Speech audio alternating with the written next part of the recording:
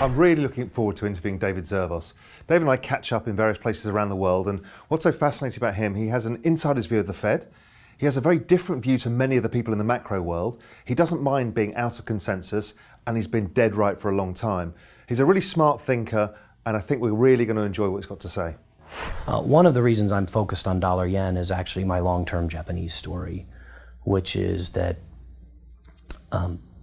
ultimately the Japanese will burn all of their debt. What do I mean by burn all of their debt? Right now, the BOJ owns about 40% of the entire stock of outstanding JGBs. So they have a 250% debt to GDP ratio, but really there's only about 150% of GDP sloshing around in the market.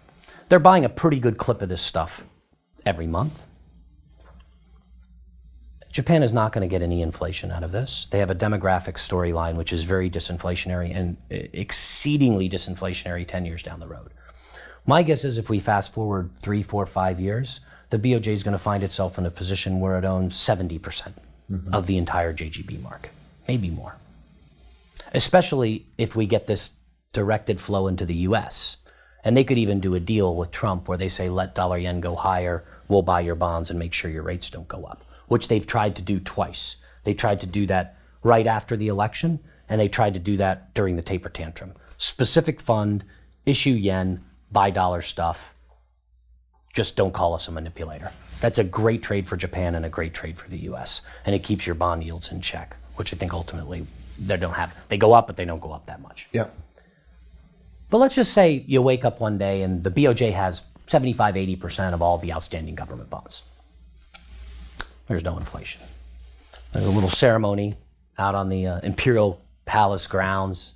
Minister of Finance, dressed in his full regalia of kimono and samurai sword, and the Bank of Japan governor facing him in the same outfit, and they bow to each other and shake hands.